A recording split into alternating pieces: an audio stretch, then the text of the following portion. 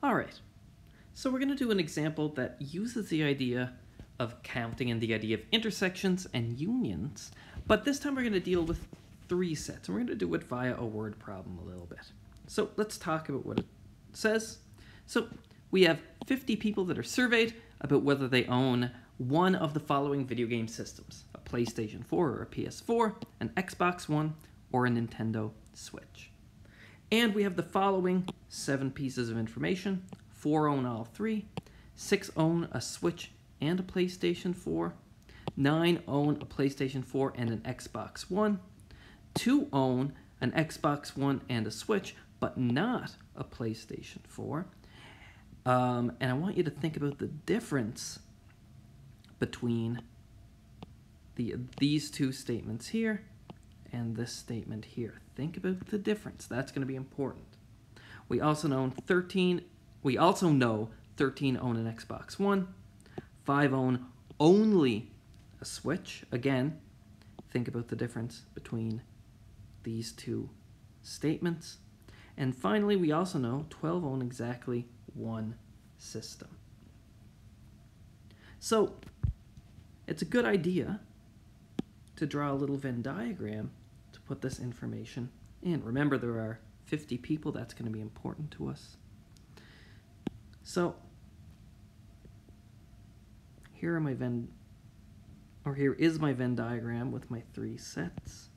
Let's call P your PlayStation 4, X your Xbox One, and S your Nintendo Switch. So I think it's a good exercise for you guys, even though we haven't done this. Try and fill as much of this diagram in as you can. The first one is quite easy. I'll do the first 2, and then I'll leave you guys think about the rest. So 4 own all 3 systems, so we can put that in. 4 are going to be in the center. They own all 3.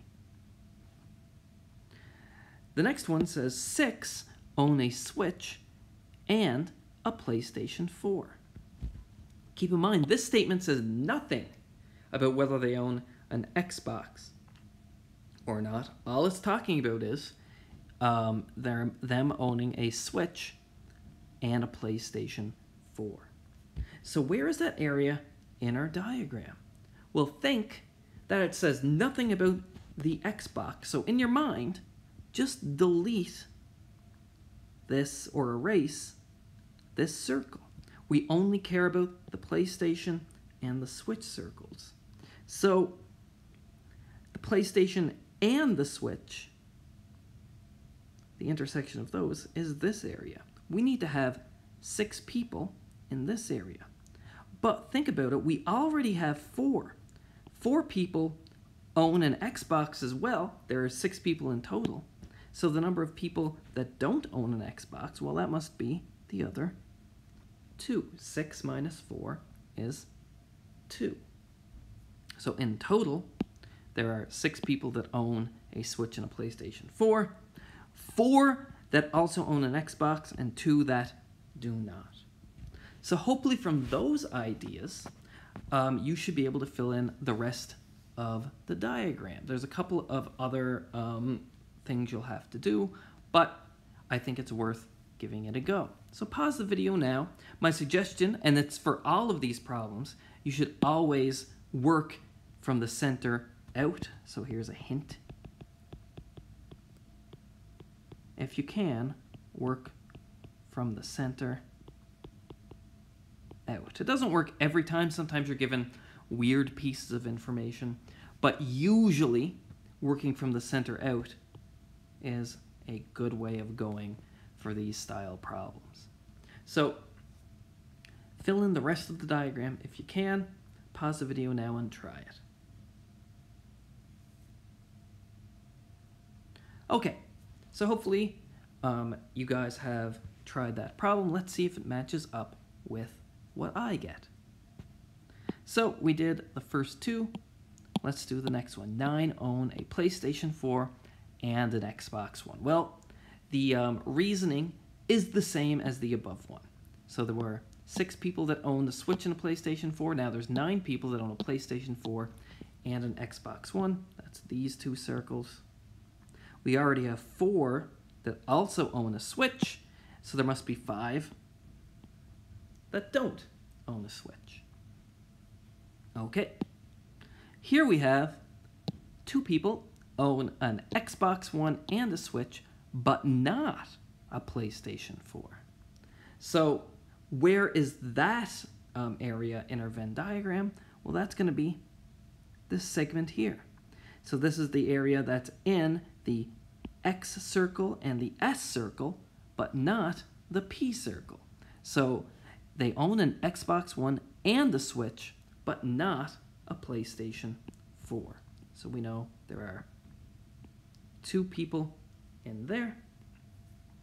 Okay, now it says 13 own an Xbox One. So that's this circle here. There got to be 13 people in total inside of it. We already have 5 plus 4 is 9 plus 2 is 11 people. So we must have an additional 2 people in that other region. There's 4 regions in here. 1, 2, 3, 4. We knew 3 of those regions.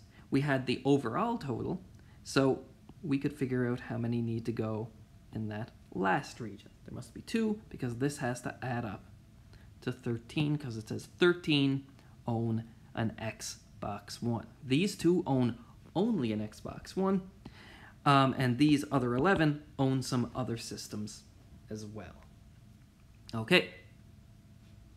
This one says that 5 people own only a Switch, so that must mean that there are 5 people that own only a Switch and nothing else. So this is the area that is just in the S circle and not in the P or X circle. So that word only is very important. It's the difference between 13 people own an Xbox One. It doesn't say anything about if they own any other system. This one says they own only a Switch. That's those 5 people there. And the last one is 12 own exactly one system.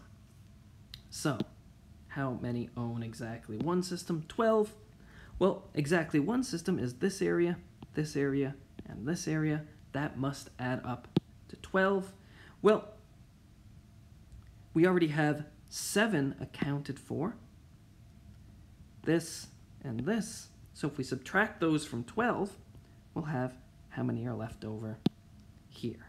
So 12 minus 5 minus 2 is, of course, 5. And we can check.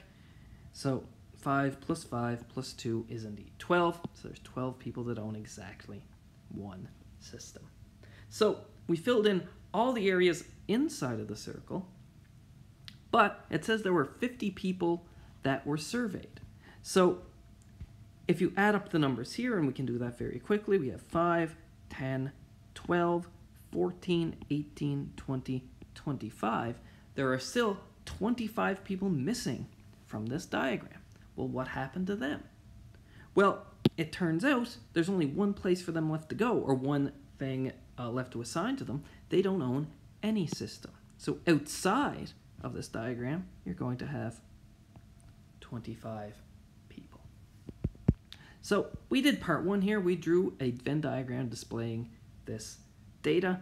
And again, we're not putting the elements inside of this Venn diagram. We're putting the cardinality of each region, and that's fine.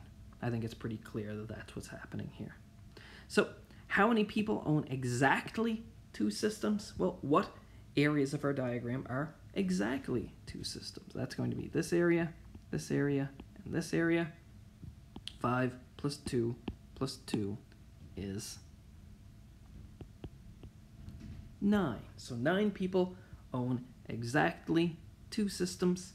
And how many people own no systems? Well, we just added up all the people inside of our diagram. That was 25. We subtracted it from 50, the number of people in total, so there must be 25 people outside here.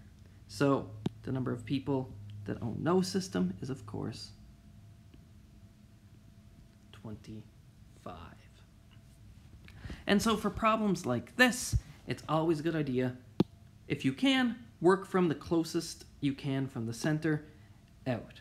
These are arranged quite nicely where it is one's talking about first all three, and then two, and then just one.